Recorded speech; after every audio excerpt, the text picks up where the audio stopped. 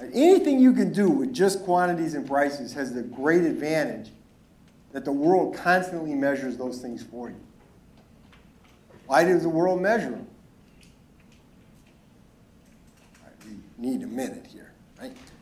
When you go out to the world, what's the easiest data to find? Yes? Prices? No. Well, I take that back, yes. But if you want to know, let me put them on a board. Price, three concepts. P, Q, P times Q. Okay? All right? Those are the three concepts you have in economics. Right? This is called price. This is called quantity. This is called expenditure. Right? Everybody understands the difference? Please try to remember the difference, because people sometimes mess up and talk about one when they think they're talking about another. There are different. Price, quantity, expenditure. All right. Counting is about this number, right? Counting is about expenditure. When you look at accounting, that's what accountants do. Accountants generally don't divide things up into prices and quantities. Right? They look at revenues, they look at costs, they look at all those things. They're all P times Q.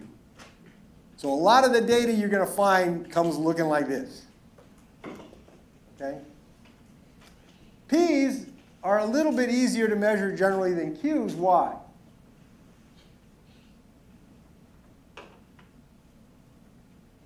Yeah. You can go to the store and just look at all the P's that are posted. Yeah, you can see the P's, right? You don't have to see, this requires like a census, right? You have to go out and measure all the quantities.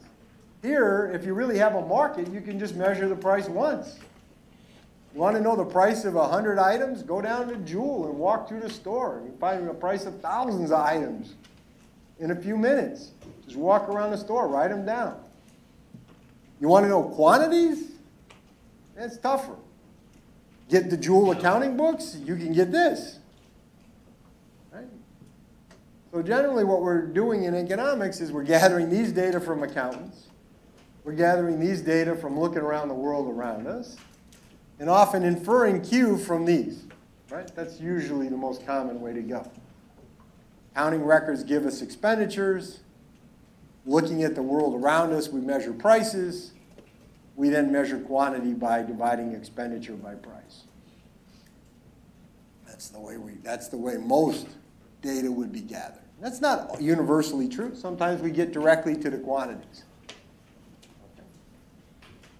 Any questions that people have? Yeah? Well, I agree that it's pretty easy to back up quantities from accounting data and the prices for a firm that sells one good, like a company that just produces crude oil. But if there's a company that's selling a bunch of goods, like a grocery store, unless the accounts are like sufficiently refined that they have like revenue. Be careful though. Be careful. What would you want to divide by? You want to build a price index and divide by the price index. So if you're just interested in a food price index, that's what we're going to do. Okay. That's what we're going to back out a quantity index by dividing expenditure by a price index. That's going to be. We got to stop.